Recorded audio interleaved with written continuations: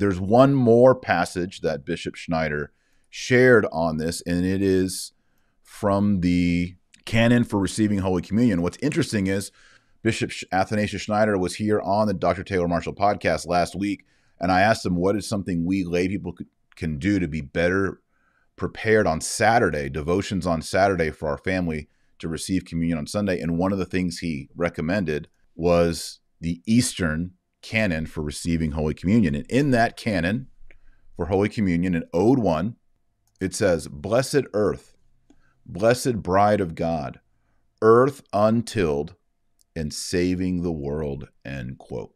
So here Mary is directly addressed as blessed earth.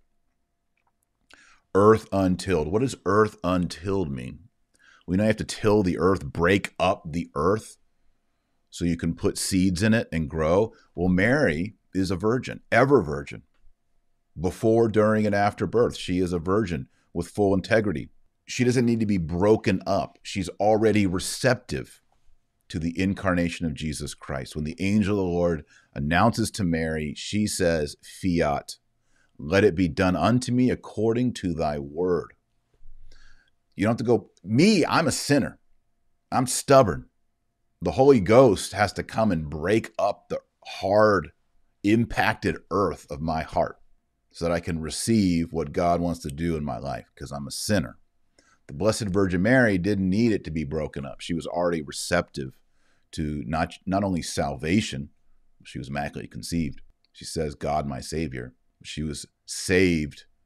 She was regenerated. She was justified in the very first moment of her existence, of her conception. So no one needs to come and till up her heart and break it up. It's already perfect. It's already receptive. No language here of Tierra del Cielo, but we do have the idea of earth being here. She is the pure, untilled, virginal earth from which we gain our Savior and Redeemer, Jesus Christ. And this is Orthodox language. But we must be very careful. Lex orandi, lex credendi. The law of prayer is the law of faith.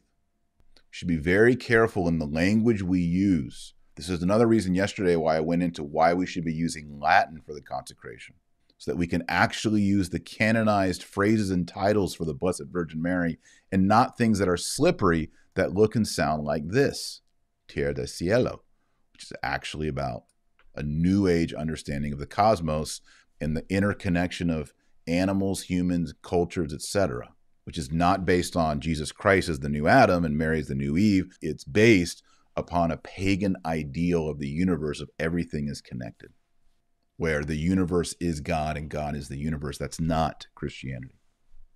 So I am thankful to Bishop Schneider for reminding us, for teaching us about this mystery of Our Lady. I still have concerns about why this language is being used, especially the thing that kind of got everybody jumpy about it is the English reads Queen of Heaven, and the Spanish and the Portuguese and the Italian and the French and the Russian and the Ukrainian, the Arabic, and on and on and on, all say Earth of Heaven. Why does the English say Queen of Heaven? It's confusing. And as I said yesterday, God is not the author of confusion. That's in 1 Corinthians. The person who makes everything complicated and confusing and smoky and ambiguous is Satan.